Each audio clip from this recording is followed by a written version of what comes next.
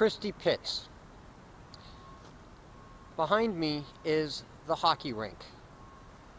In the last civic worker strike, hockey rinks like this across the city of Toronto were used as temporary garbage dumps. People brought their trash for close to 39 days and dumped it here in public space, in public recreational space.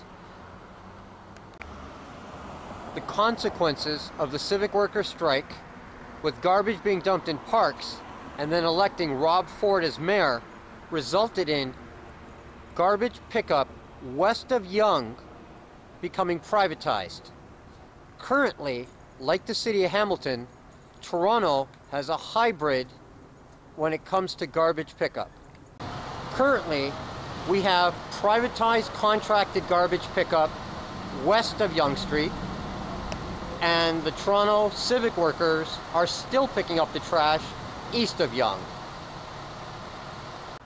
The consequences of the civic worker strike, combined with garbage being dumped in parks for close to 40 days, and then in 2010 electing a city council that approved privatization of garbage west of Yonge Street, has resulted in today Toronto having a hybrid system. Half the city has privatized garbage pickup, the other half of the city still has civic workers picking up the garbage. Like the city of Hamilton, we've learned it's working. There is just enough tension between the civic workers and the contracted privatized garbage pickup to bring about the best in both, because either knows that at any time the other side can, at city council discretion, take over the pickup of their garbage.